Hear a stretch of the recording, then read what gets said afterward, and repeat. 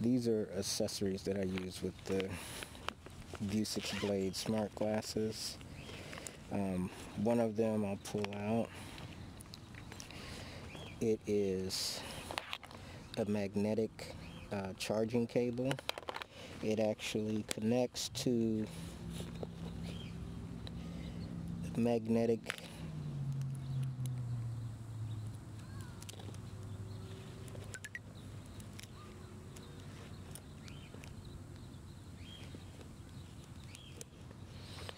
bit, such as this. As you see, this is a USB-C type, but there is a USB type A, and so I actually leave one in the glasses in order to be able to charge. So I'll put in a USB type or micro USB, and you can get these charging cables in different configurations. Like here, it's more of an oval shape. I have a cord at home for this, so I'll just stick this in here like this, and then I can magnetically charge the device, and it just kind of decreases the wear and tear on the actual the micro USB port, which isn't quite as robust as like a USB-C. The downfall to using one of these magnetic charging cables is when you go to use the collar battery, which is another accessory that fits around your neck. You can't use the magnetic and this, so that can become cumbersome if you're trying to rotate back and forth, which I do sometimes.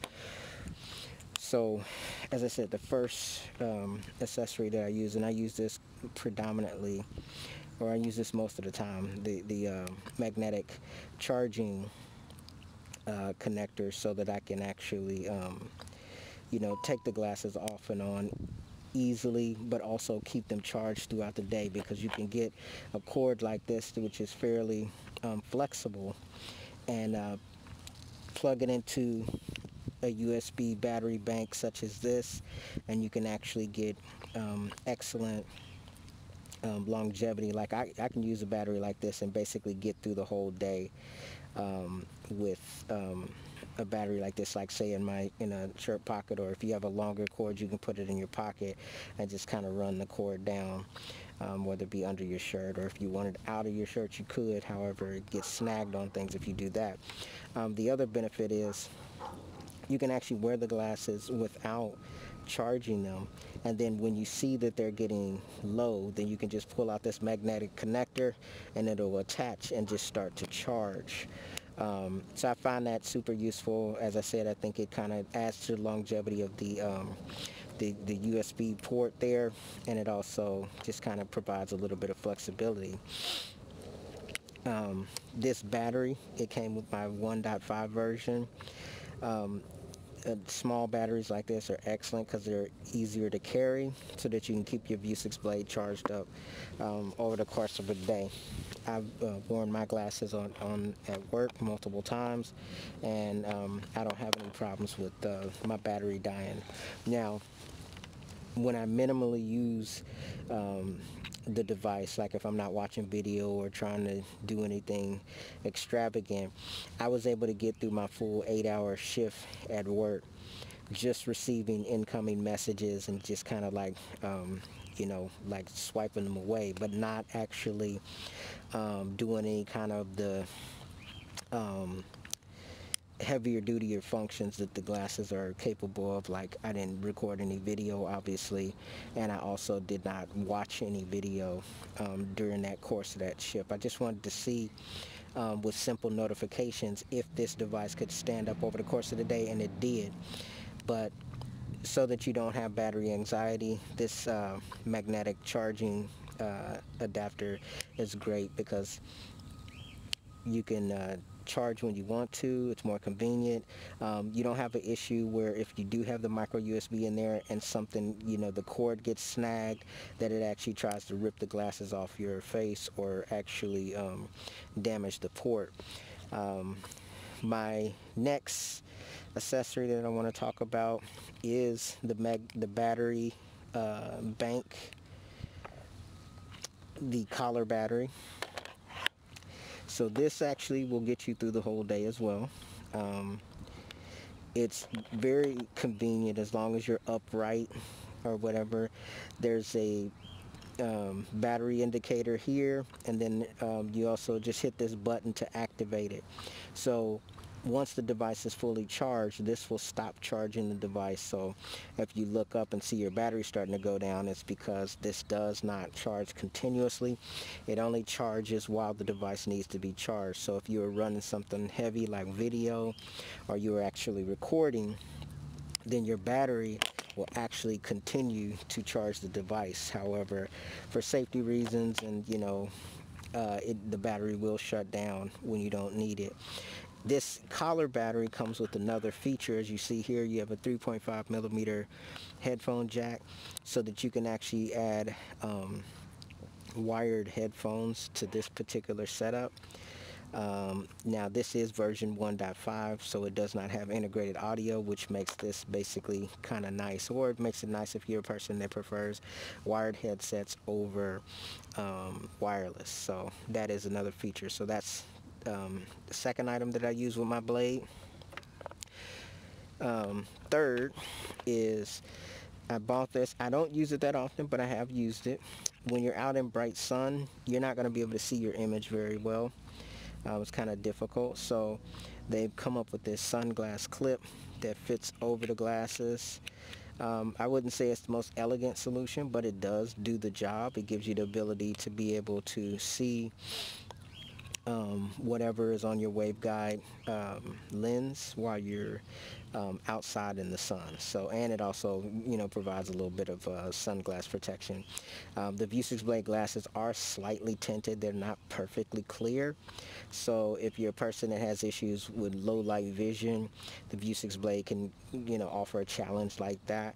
But for sunny occasions, this sunglass accessory is definitely, it's pretty much needed if you're going to be out in bright sun. Like right now today, if I'm to actually pull up my menu, I can see it right now, but I can't see it as clearly. Like right now I can see the viewer of what I'm recording, and then also I can see at the bottom more clearly because whenever you're out in bright sun, there actually is a white backdrop, and when you're at night, when it goes into night mode, everything's just kind of has a green outline and there's no white backdrop. So I have it turned up to full 10 brightness, so I'm able to see a little bit. But as I said, the image where the viewer that I'm seeing for what is being recorded on the glasses right now, I can't really make out much detail. I can see basic shapes and structures, but it's not like a full-fledged picture. Now, if I take my hand and put it in front and allow this glove to be like my kind of like a projector screen backdrop, then I'm able to see pretty clearly in this aspect. But from here it is a little bit challenging, and that's why you would use something like the sunglass clip to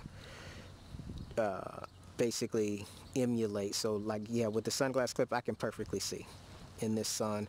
Now when I look directly up towards the sun, it fades away, but just looking straight ahead, I'm able to see what I need to see. Now this sunglass clip, I've toyed around with it.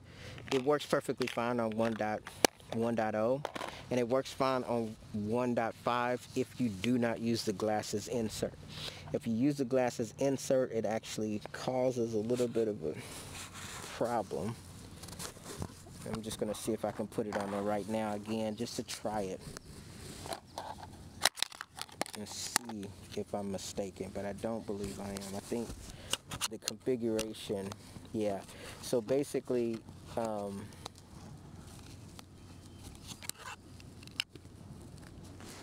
just see this here. I could be wrong. Let me just see here. Yeah, no, this is not working.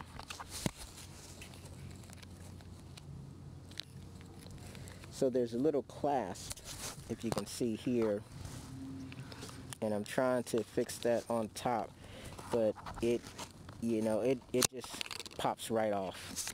So yeah, it's not really compatible if you have the glasses insert. All right, next, you have a pair of wireless buds. These are some cheap, like iPhone-y type knockoffs from Amazon. And I got these because of the way that they fit in the ear. They're like Apple iPods in the sense that I can still hear my surroundings a lot better than like closed ear buds. So I can actually have my Vuzix Blade on and be in an area where I need to talk with other people. I can listen to whatever I want to listen to on the Blade or through my phone, but I can also still have communication with the people around me. So this is a good solution. I choose this solution over the buds that came with 1.0 because those actually had the closed ear design with the rubber grommets to go in your ear, which makes it very difficult to be able to hear what people around you are saying. So that's more for like if you want some kind of a isolated experience where you don't have to worry about interacting with other people. Now this right here I find to be a very good option for the Vuzix Blade. It's an expensive option because it's about probably $200 or so in price. I think I dropped that yesterday and got something on it. But anyways, these are the Microsoft Surface or Surface Buds. And the benefit to these are they actually have touch capacity controls on each side, so you can actually swipe through video or swipe up and down volume with this particular thing. So it adds an added layer of functionality. Obviously you can actually swipe up and down on the glasses as well to get your audio to go up and down and swipe on the touchpad. So you don't need this, but I found that if you want an alternative to something like this, because I've tried other brands of earbuds, and obviously if you have these glasses on your face for a span of time, and you want to be able to maybe have some private listening, because think about it, if you're standing next to somebody and you're listening and it has integrated speakers, they can potentially hear whatever it is that you're whatever information that you're consuming. So if you want to have a more private viewing or session with whatever it is that you're viewing, then you would want to use wireless buds. And if you have to be available to those that are around you, then you want to use wireless buds that actually offer excellent pass-through. I did try the Sony earbuds with this device. It didn't work very well because the Sony actually have an app, and that app is not supported on these glasses. That's the one thing I like about this Microsoft pair, is that the software inside of these glasses seem to be independent of the actual app that goes on your iPhone or Android phone, in the sense that it knows when you swipe up and down, those volume controls directly transfer to the Vuzix device. So it makes the controls useful, versus if you bought something like the Sony, they had some noise cancellation earbuds that were out a while ago. If you bought those, I wasn't able to use the noise cancellation function. I wasn't able to really control any of the features with the Vuzix. It is simply just basic buds, and for whatever reason, I wasn't even able to really get the audio to work perfectly. It was, super low, so I took those back. All right, next, what I have are two items that work in conjunction one to another, and that would be, I just got a message. That would be this is a Microsoft keyboard. I had another brand of keyboard that actually broke on me, one of those like jelly comb Amazon special type ones, and it worked very well as well. But I like this keyboard because it's it's nice and kind of big, but it folds compact. I like that feature. And it also gives you the ability to attach 3 different devices. So I can actually have this attached to my Vuzix Blade. I can have it attached to my phone, and then whatever other device that I choose to utilize it with, or as far as it connects to all the systems, Microsoft, Android, and iPhone. But then you have 2 different settings, so I can have it connected directly to 2 devices at once and just toggle back and forth between those 2.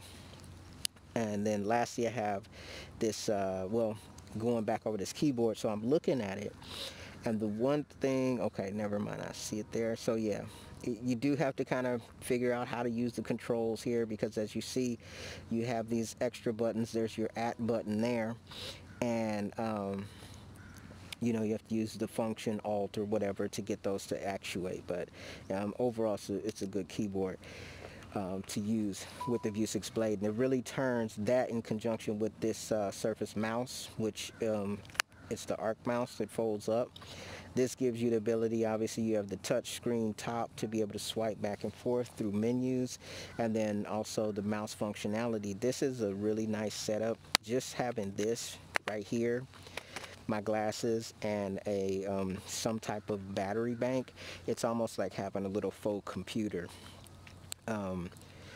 because you know, you have a monitor, no one else can see it but you, and you know, you can, you know, do whatever you need to do. Obviously it is a tiny monitor, however, to give you a comparison contrast, right?